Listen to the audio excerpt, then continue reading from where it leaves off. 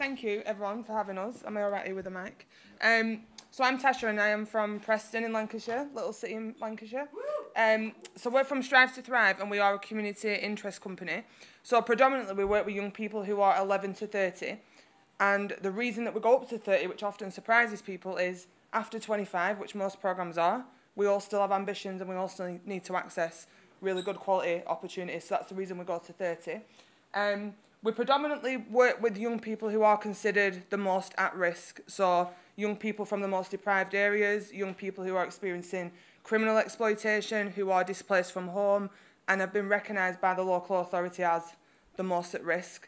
Whether that's the extremes and we're looking at court cases and young people who are already under yacht, or the ones that we just have flagged and we're slightly worried about.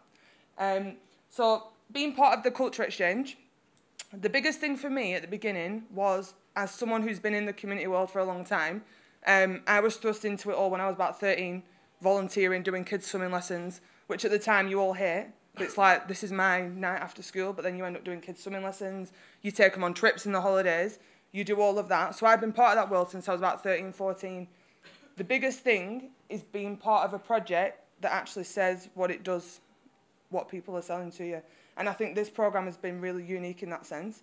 So Shamuna's just talked about the collaboration. We've had that from the get-go. And I think it's really important to ham down to people that it only works if you do that.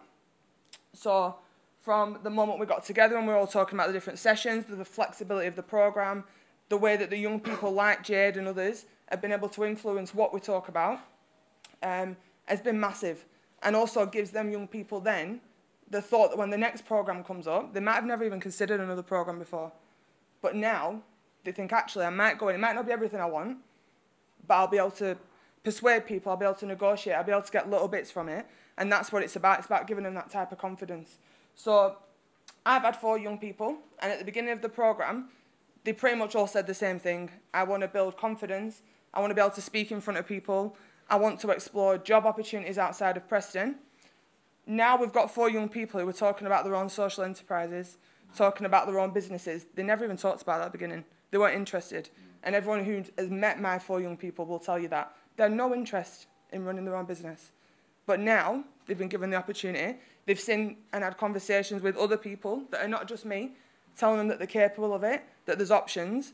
And that's why collaboration across the country is massive, and I'm a big believer in it. We've all got together on these sessions, and from Birmingham to Stratford to us in Preston, we're all talking about the same thing. Yeah. We're all facing the same issues. We're just facing it in different ways at different times. But by working together, we've now got a bunch of young people who will be confident to go and challenge people. They'll be confident to work together on their own social enterprises. So that's the biggest takeaway from me, for me. And for myself, on a personal level, I think working with other partners who are like-minded is massive.